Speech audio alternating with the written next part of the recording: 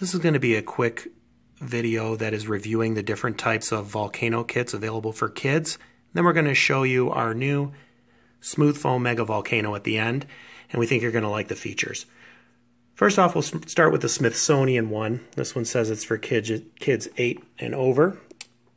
This one requires plaster wrap in water, and then you preform your volcano using some cardboard pieces and then wrap it around. Requires about 24 hours for it to fully cure before you can paint and then do eruptions after that.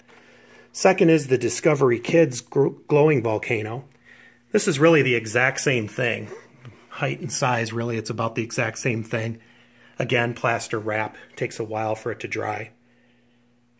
Third, we'll move on to the Kidzlabs.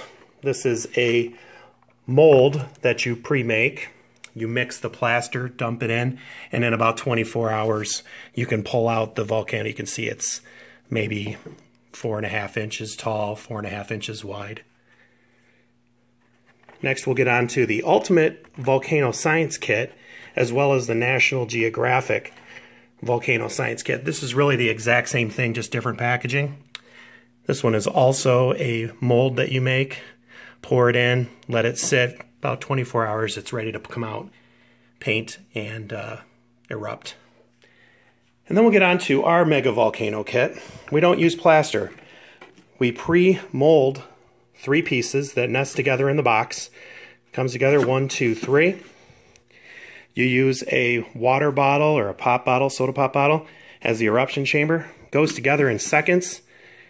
It's also pretty tall, as you can see, compared to some of these other kits. I'll bring these in here.